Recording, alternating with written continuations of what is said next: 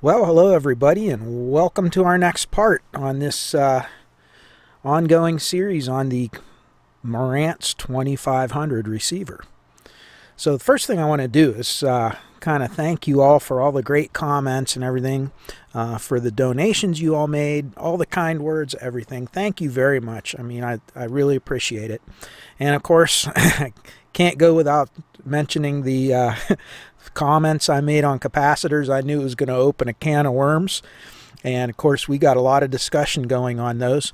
I broke the rule, didn't I? You know my rule. Three things you never talk about in public: politics, religion, and capacitors. And what I do, I talked about capacitors. So there you go. But in all seriousness, a lot of those really high-end expensive capacitors, I don't really use them. And I won't go so far as to say they're total snake oil or that they're people waste their money. I mean, that's up to the individual. It's also up to those who have a lot better hearing than me. All I will say is that scientifically, testing, with test equipment and so forth, I have yet to be able to prove that the more expensive capacitors are any better sounding or performing than some of the lesser, really good quality capacitors that are out there.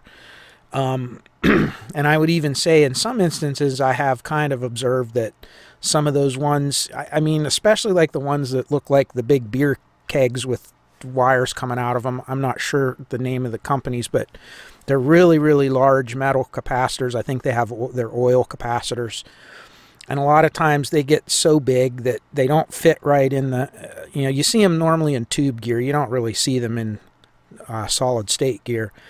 But, they're hard to fit into the amplifier unless you design it for that size of capacitor.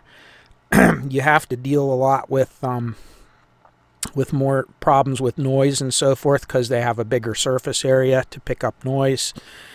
So I've just never really worked with them a whole lot. And so I'm not a real good person to ask about those. Well, what I will say is the ones I have worked with, the Nichicons and so forth, the Panasonic, and I've used Solon in the past. I don't know. Those are the ones that look kind of like this. I have a few of them. And actually, they're very well made capacitors. They're very good quality. They do cost more. Again, it's debatable whether they sound better than a really good orange drop capacitor, this type of thing or something. But they're very good quality, and I do use those sometimes. But that's about the extent of it. I really can't speak for any of the other ones. Now, before we get started on our next part of this, I got to tell you a little funny story. If you notice in front of you, there is a Starbucks cup. It's a coffee cup. It's plastic, it's reusable. And my daughters will take these out, and they'll get them refilled and so forth, take them to work or whatever. But anyway, so I come in this morning, I hear a loud noise. I get up coming down to make my coffee this morning, and heard a little noise, didn't think anything of it. Came into the kitchen, and I saw one of these cups like this on the floor of the kitchen. Thought nothing of it, and the cat standing there looking at me innocently. So I'm like, okay, so there's a cup that fell on the floor. I grabbed it like this. I picked it up. As soon as I picked it up, the bottom popped off and all the water went out all over the floor. It was actually full. Somehow the cat had knocked this thing off of the countertop.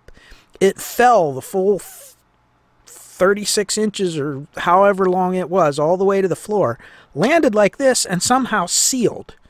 And the water never came out of it until I picked it up, and then the weight of the water pushed the cap off. Yeah. Daggone cat. Anyway, it's living proof, guys. I just know that the world is not flat.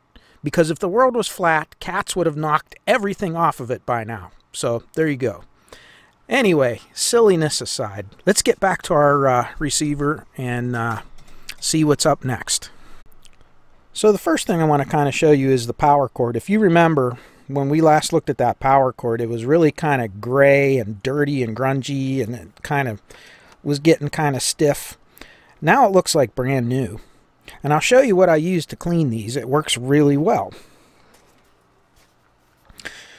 If you go to, any of your department stores or automotive stores or whatever, you can buy this Armor All Protectant wipes. And I'll tell you what, you take one of these wipes out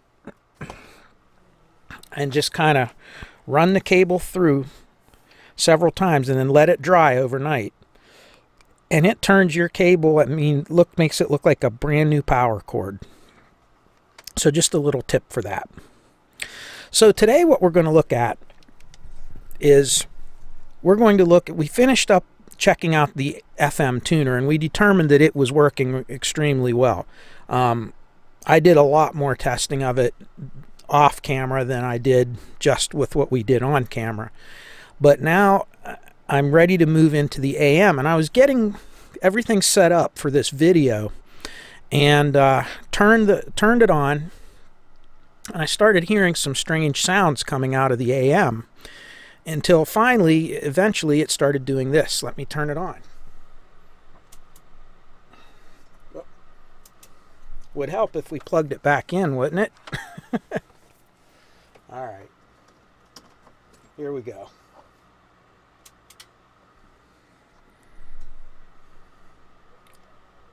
I'm going to turn the microphone around towards this front so you can hear it better. Okay, we're going to turn this up now.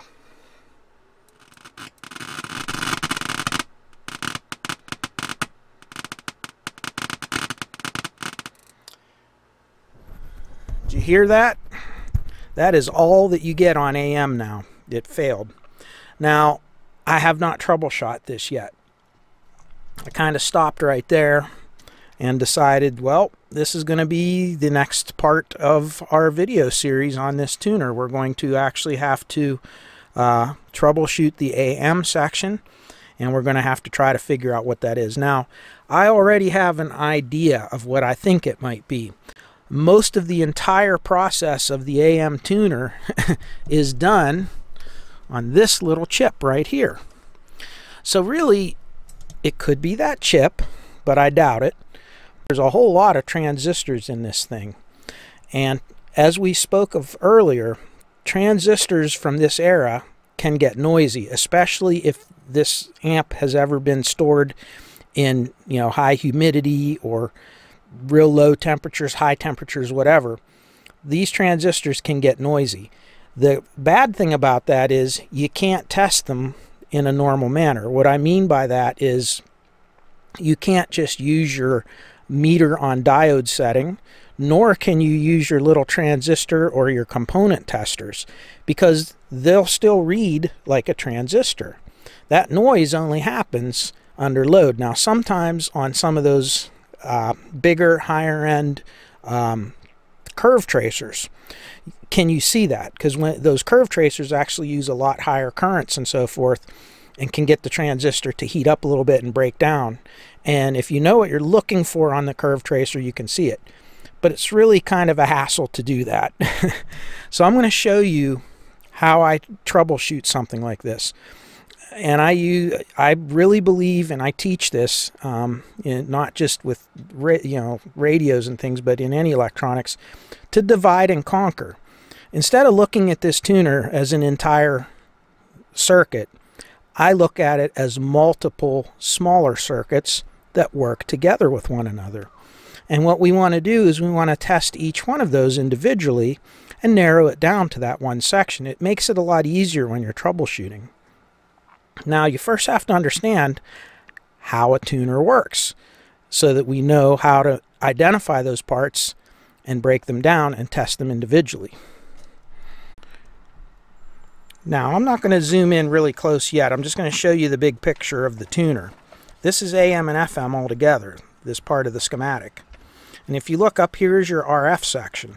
So this is the part that's inside that tuning capacitor, the big tuning gang with the dial cord connected to it. And you can see there's a couple of components in here, little dual gate MOSFETs. Now, those probably are not going to cause the problem, because if you look, here's your FM antenna and your AM antenna. The top one is AM, and the bottom one down here is FM, and then this is your AM loop stick. That's that part that's sticking off the back of the receiver. And this is all kind of common ground. If something up here was failing, you would see it on the FM as well. When we look up in this upper section up here, this is really all FM up here. And I don't mean that the joking way. To some of us it's FM in both ways, but this is actually the FM broadcast. This is going to be like your IF and your filters and so forth. They're all going to be up in here.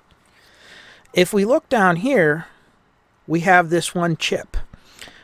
This is that chip I just pointed to you down here earlier, down here. And this is actually an AM tuner on a chip.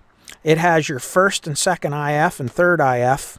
It has your filters. It has your local oscillator. Everything takes place on this one chip. And if we look on up here, when we come out of the output of the chip, which I think is pin 12 on this one, it's going to go into this little transistor down here. And then this transistor kind of buffers everything, and then it goes through another decoupling capacitor, and it goes on out, and that goes out to our audio. There's a good possibility that this transistor could be bad. So really what we want to do is we want to find out, is the problem in the IF section here in the detector, or is it in the RF section back here? And it's a pretty easy thing to do. All we need is our signal generator with AM on it, and we're going to just use two different frequencies. We're going to use a frequency in our AM broadcast band, such as 1 megahertz, and then we're going to use a 455 kilohertz signal. And the 455 is actually our IF, or our intermediate frequency. So we're going to feed, first thing we're going to do is we're going to feed that IF frequency into here. We're going to bypass this whole mess here. If this works, then we'll go back and put our 1 megahertz in here and see if it still works. I have a feeling if this is bad, nothing's going to work, because this is kind of the end of the line here, and that's where that transistor is. But let's check and see, just for the heck of it. Okay, so we have our signal generator set up for the IF frequency, which is 455 kilohertz. I have a 100 millivolt signal. That's really strong for a tuner, but it's not really strong when you start getting into your IF section. It's actually very weak, but it's strong enough that I should be able to hear it. I have it modulated. I have a 400 hertz modulation tone. So really, if I inject that in there, we should be able to hear that 400 hertz tone coming out of the amplifier. Now, how are we going to do that? Well, I'll show you. So what I've done is I just made up what I call a RF injection probe. It's just something you can make up real quick, and I'll show you here the parts that we can use to make one. So to make one of these little things, all you need is a little female BNC jack, like this. And you want to have the little ground tab with the nut screwed on tightly onto it, and the tab sticks out like that. You then need, what I'm using is just a 1 nanofarad capacitor, but you can use a bigger one or a smaller one, it doesn't matter. This is a 1 nanofarad. I cut the lead off relatively short, like right here, and then I place it into the end here like this, but down here, and I solder it in. Then I take a bigger piece of heat shrink, like a bigger diameter, and I slide it down over the whole thing and shrink it down. And then I take another little piece here and kind of slide it over, and I just leave about maybe 3 or 4 millimeters, a couple millimeters, that's all, out the top, exposed, kind of like down there, and I shrink it down. And all it does is just makes a little probe that looks like this. So there you go. Now the neat thing about this is this capacitor will actually give you some isolation between your signal generator and the device that you're trying to inject the signal into. And that's really important because, of course, you don't want to you don't want to inject any voltages into your signal generator and ruin it. So this will protect that. But it'll allow the RF to pass right through. Now, the next thing I do is you can just use your normal coax cable and plug it in like this. Then I just take a little alligator clip, connect it to ground, and now we have a really nice little injection probe. Now if you look on, let me think, if you go back to my Pioneer SX750 video, I believe it was, we had to use this to troubleshoot it, and I think you'll see me using that in that video. That was quite a while ago, so I think that's what it was. But anyway, let's turn this thing on and see if we can inject some signals, and let's also draw up the schematic and kind of get a better copy of it that we can see what we're going to look at a little bit better. Okay, I hope you all can see that. Let me move my get my microphone a little bit better positioned. And so if we look here, here's that Q151. Okay, and that's an HA, what was that? An HA1197. That is the type of chip that it is. And I kind of marked some of the things. So here's your RF tank circuit right here. So that's what this little transformer is. If you look in here, this is your feed in for your local oscillator, and this is your local oscillator coil. This is your first IF and second IF. And everything else takes place inside this chip. Your input from your tuning gang, which is way up here, comes in where this little yellow mark is, and it goes into pin 2 of that chip, and the output comes out of pin 12, and it kind of feeds up straight up here through this little 1K resistor, through this little tantalum capacitor, and into the transistor. Now, we could have a problem with these tantalum capacitors, but they normally don't snap, crackle, and pop. They normally just pop. When they go bad, they short out, and they'll either just blow up, or they'll go dead short, and it'll just ruin everything, and nothing works. You won't get any noise. So I don't think they're bad. There's one here and one here. Sandwiched in between is this funny little transistor. So the first thing we want to do is we want to take our 455 kilohertz tone, and we're going to kind of try to feed it into the 3 legs of these transistors. That's going to bypass this whole chip. If this chip is bad and I feed the signal into the output here, I should be able to hear that tone coming out. Okay, I printed out my data sheet and had some information on this, and sure enough, pin 12 is your detector output, so that is detected. So that's actually going to be no RF by the time it gets out here. It's going to be strictly your audio tone. So really we would need to inject our 455, probably into pin 2, or even into one of the, like the third IF input, pin 8.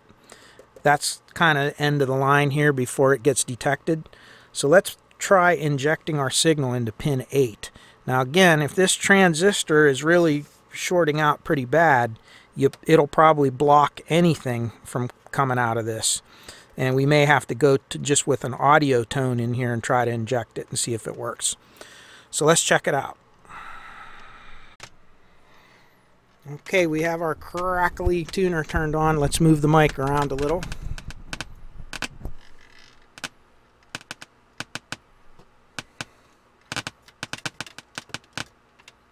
And we're going to go into pin 8.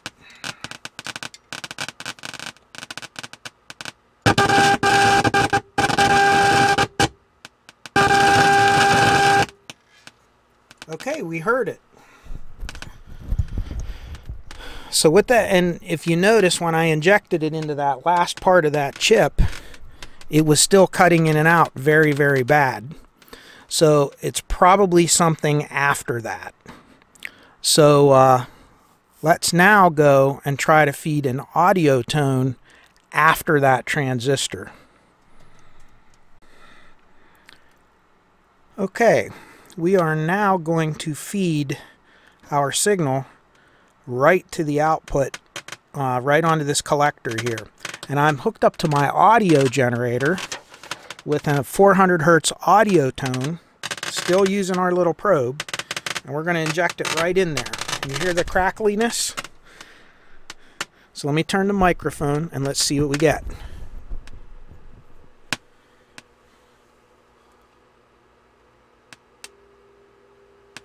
You hear that?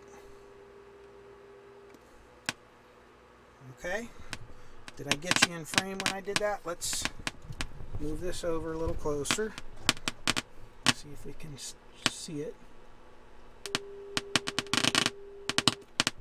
And you can hear it's very, very clean on the output of that transistor.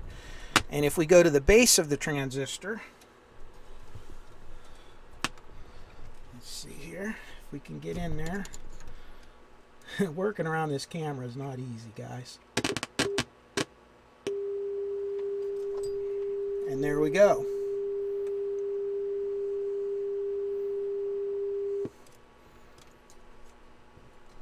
So it's actually amplifying it, and that transistor is actually working, and the crackling is coming and going.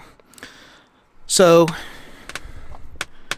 we know that the signal after the chip is working, but something around that transistor is not working.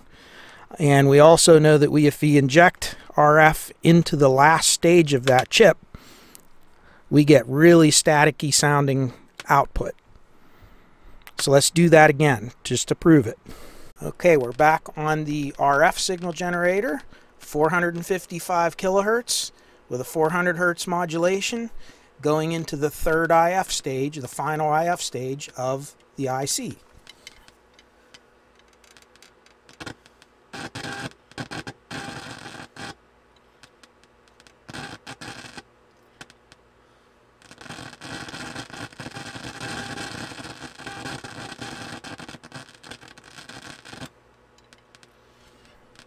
I'm thinking we have a bad integrated circuit.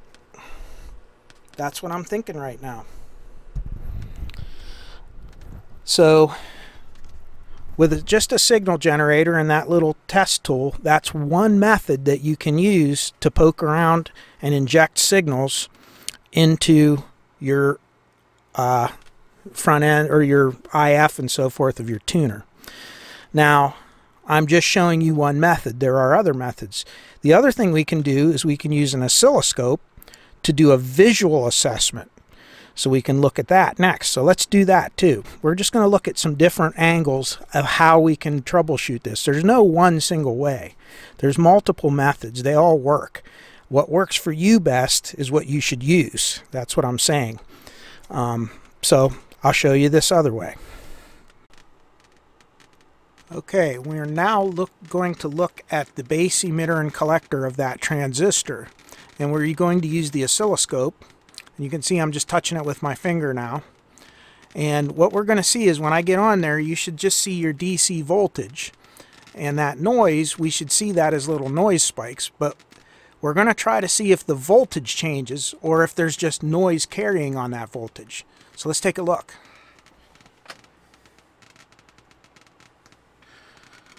Okay, let me get my clip here.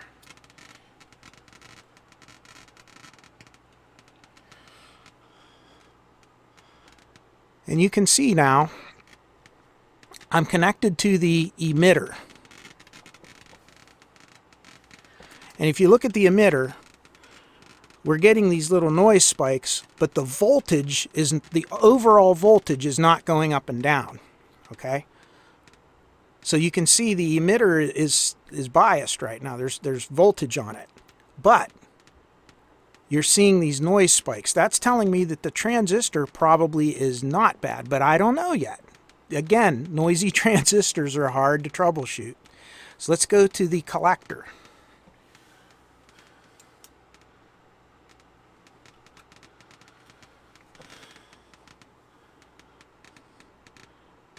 And now we see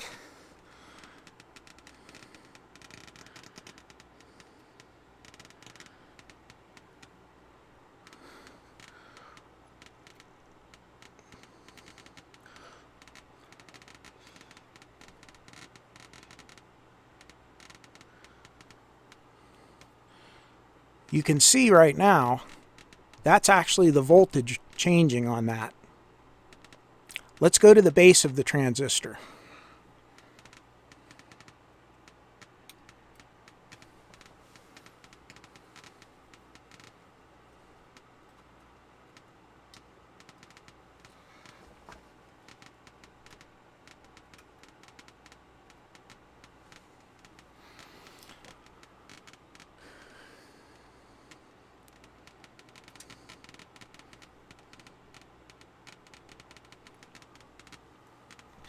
And you can see on the base we have the same signal, only inverted.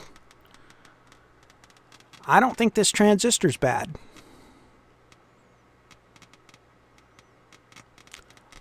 So now let's look at the chip itself.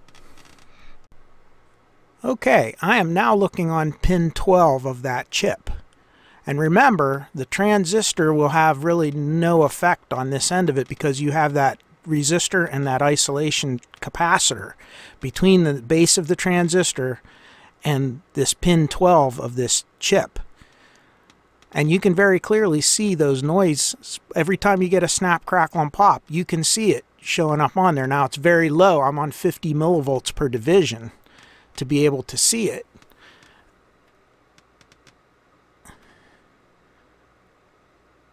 And it's very hard to see, but it's in there. Now it's going away. So, whoop, there it goes.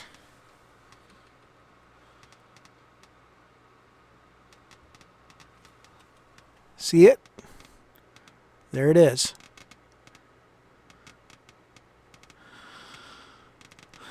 So pretty much without a doubt, I think we have a bad HA1197 integrated circuit. And that's two different ways to actually troubleshoot it. One is visually. Again, you can use an RF sniffer probe, but that's kind of hard for this particular type of problem. Some different things, but again, very quickly we were able to determine that our problem is that chip. So guess what? We're on hold with this part of the restoration until we can get ourselves an HA1197 integrated circuit. I have a few of these HA chips, but I don't think I have one of the 1197s. I'll have to look through my stash and see what I got. So let me do that, and I'll be right back. Okay, I think I found the problem, and it is actually the IF coil L154. And if you look down here, there's a capacitor and a coil in series. And when I took this apart, here's the tiny little coil, and it's a single coil. Came out of the little can here. Okay. And right there's the capacitor. Look how tiny that thing is. It is shorted. And the more voltage you put across it, the harder it shorts. So I've removed it, and what we're going to do is we're going to install an external capacitor on the rear of the board to fix it. So once I get that done, I'll show you what I did, and hopefully this thing will work. Okay, she's all fixed. Everything's working, and you can see we have a nice waveform up there with negative 37 dBm going into it. I'm picking up a lot of noise from the bench, so don't worry about it jumping around a little bit. But it's tuned in perfectly, and if you look very closely, I removed that tiny little capacitor, and you can see it right here. if it'll focus. There it is. That's all it is, just this tiny little tubular capacitor. And I just removed it from the inside of the IF can. And if you look at that little tiny brown thing there, that's a 200 picofarad silver mica capacitor tacked on the back. And it works perfectly. I did have to experiment with it. You know, since that capacitor was shorted, I was unable to get a value on it. So usually in these AM receivers, the IF cans, the capacitors usually range somewhere between 39 picofarads and 220 picofarads. This one ended up being 200. 220 was a little too much. 150 was a little too little. 200 was right on. So it was able to peak in, and it's working really well. So we're going to put this tuner back together once and for all. And I think we're about ready to call this one a wrap and do some actual testing on it. Okay, so while we do a little burn-in on this receiver to make sure everything's good on it, let's just go over real quickly what happened, why this tuner failed on the AM. So that little tiny capacitor is right here, and you can notice this is on your second IF coil. I believe this is a second IF. Have to look. But anyway, in this particular one, the capacitor is actually in series with that coil. If you notice, like in some of these other ones, it's in parallel. Now, what that capacitor does is not only does it have to do with this resonant circuit, but it also decouples pin 9 from pin 13. So when this shorted out, or intermittently started shorting out, which was the worst problem, it was intermittent, it would put this coil directly between pin 9 and pin 13. And since this coil is very low impedance, we're talking, you know, less than an ohm, it essentially was putting a short between these two pins. Now right here is a representative, like a circuit that represents what is inside of the HA1197 integrated AM tuner chip. And if you look, here's pin 9 and here's pin 13. And you can see when you short them together, this little circuit here is biased on somewhat. And here's the direct input to your output section here. So you can see if we dead shorted here to here, this thing's going to turn probably full on. Now, we don't know any of the values of these components. We can only speculate. But essentially, it turned this on the whole way, and it damaged this part of the chip. So the chip was actually damaged. And in addition to the original chip, I put a new one in. It worked until this started intermittently shorting out again. It killed a second chip. So luckily I had several spares, so I put another one in and then started proceeding with more caution. And that's when I got it down to this. Now this took quite a while to figure out, because this was one of the first things I pulled out of the circuit, because I could tell I wasn't getting, you know, the oscillator was stopping here. And I took it out, and it even, I swept it with my spectrum analyzer, and it even tuned in. It was working. Then you'd put it in circuit, boom, it would die again. I even tried checking this with the capacitor checker with the leakage. I put voltage across it. It didn't matter. Then finally it failed. So just a little word of warning, if you're working on one of these, this can short and it can cause other problems in here. But all's good now. So just wanted to kind of share that with you, what I found. Okay, I want you to listen and ignore the terrible whistle, but listen to the station in the background.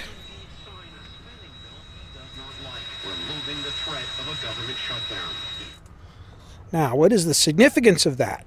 I am in the basement of my house at the bottom of a hill, and I am just around Pittsburgh, Pennsylvania, and that station happens to be Cincinnati, Ohio.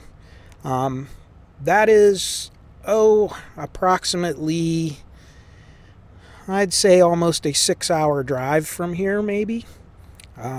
Pretty far away. And I'm picking that up off of the loop stick antenna right here, down in my basement, with all this crap on here making noise and interfering with everything, and my soldering station booted up and running and everything. So pretty amazing. This tuner's working fantastic. So that is good news. We're all put back together here, as you can see, and I'm ready to put the covers on and turn this thing around and see what this thing can do now. And while we were doing this, the owner happened to send me another little package, and look at this. An original Marantz DLB1 Dolby system, Dolby decoder module, and it plugs back here in the socket that we just repaired the switch in, if you recall. So now when we go into the 25 microsecond de-emphasis switch, it'll actually enable that Dolby module. So we'll get to try that out as well. Okay, we're all connected up to the dummy load, and as you can see down here, I have it set to measure RMS. And remember, this is times 10, so whatever you read there, times it by 10. And let's take it up to clipping.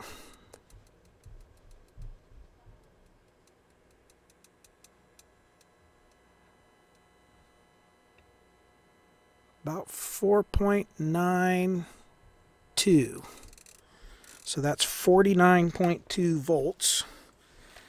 So 49.2 squared divided by 8.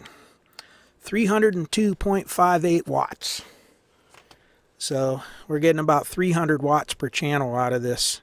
And I would expect that on this thing, because it can do actually 250 a channel is what it was rated at, and these were very conservatively rated, and that was rated at 20 hertz to 20 kilohertz. So it doesn't surprise me we hit 300. So we got a lot of little tests to do on the amp, but I'm pretty sure it's going to do very well. And I may share a little bit of that with you here, just for your own curiosity. And so let's set some other things up. Okay, I'm not going to drive this one for very long, but we're going to just take a look at a square wave. I just want to kind of look at the corners on it. Don't mind all of the noise we're getting here. Nice. Look at that, nice and crisp. Excellent. So that was good. Okay, we're now looking at about 50 watts per channel, and we're doing our sweep from 20 hertz, actually from 10 hertz up to about 25 kilohertz. And you can see how flat it's staying all the way along there. Not bad. And you can kind of see the the FFT floating across there at the same time. So I'm pretty sure this amp's going to perform very well. I have not connected the distortion meter yet, but perhaps we should do a distortion test. Okay, we now have the THD meter connected to one of the channels, and it's not reading anything right now, so you can see it's just kind of throwing garbage up there. We're going to drive this up to full power, and we're going to see just what kind of distortion we get. So here we go. Coming up. There's about 50 watts per channel. And there's a little over 100, 150, and going up, up, up. Right there's about 300 watts. And then as I go up beyond that, it goes crazy real quick. But you can see right there we're floating at just under 300 watts per channel, and it is very, very low. And there you have it. Wow. So I guess so far this thing is living up to its reputation. So yeah, I'm really happy with this. So let's put all the covers on now and kind of see what it looks like. Well, we have the case put back on, got the whole back panel cleaned off. We have the Dolby module fitted in here. And unfortunately the case got destroyed, but probably in that happening it protected the rest of the receiver. So this thing's going to need a new wooden case on it. It's all cracked and broken, you can kind of see. I cleaned it up a little bit as best I could, but really a new one needs to be built. Cosmetically, this not the greatest on the outside, but hey, it was a survivor on the inside, and it's a great receiver on the inside. So let's get it turned around and turn it back on and give it one last look at.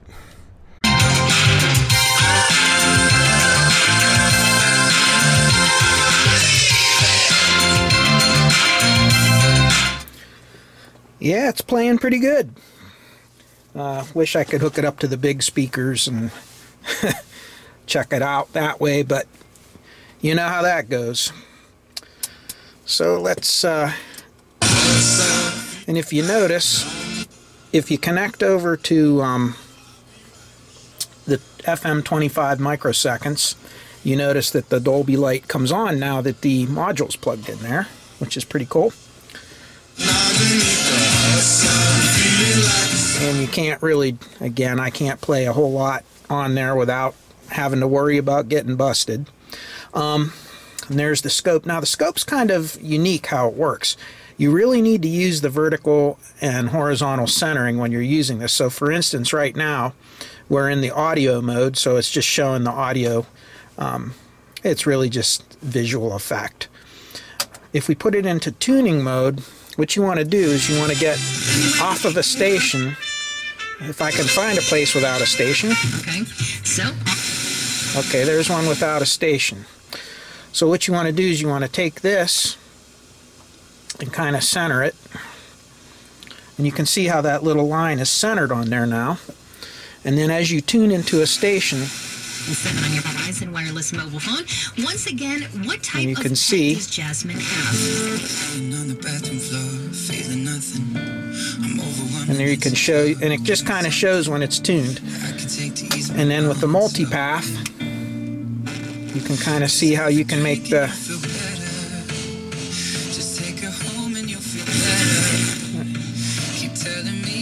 so it's pretty cool how it works. And then you can see how it takes it off center when you go back to this. You got to kind of move it. And there's how it works. Now, the thing you need to remember about this is when you shut the oscilloscope off, it is not really off. It does cut the high voltage to the tube, but the filaments are still on. And you have to remember that whenever this receiver is turned on, the filament of that tube is on, and because the filaments are raised to that 575 volts, it's not really easy to put a relay in there to kill the filaments. Although it could be done, it'd be a lot of work to design something to do that safely and properly. That being said, that scope should last a very, very long time in there like that. So there you go. So there it is. This was a long, drawn-out project, and I'll be glad to see it off my bench, believe it or not, because it's been on there for a long time. I really hope this video turns out okay. It's been shot over a period of several weeks, and definitely going to need a lot of editing and so forth. I'm going to add some more things in and just kind of cut some stuff and add some stuff before I post this video. But as always, I'm glad you all watched, and I hope it helped everybody out. And if nothing else, I hope it was a little bit entertaining. And as always, I wish you all peace, joy, happiness, and good health in your lives. And until the next project, which there are many of coming, I wish you all well. Take care. Bye-bye. So I put a message at the beginning of this last video here to let you know that the owner has decided he wants to sell this receiver. He's a collector. He has so many different things, and I just think he needs to thin the herd a little bit. So if you are interested in purchasing this, go ahead and email me, send me a message through my email that you'll see at the bottom there under, under the comments section there. And I'll put you in touch with him. Now, I don't know what he's asking for it. I don't know anything. I'm not getting in the middle of it. But I just said I would put the word out in case somebody's interested before he posts it on some of the sales sites and so forth. So if you're interested, shoot me an email and I'll get you in touch with the owner. Again, thanks again, and we'll catch you later.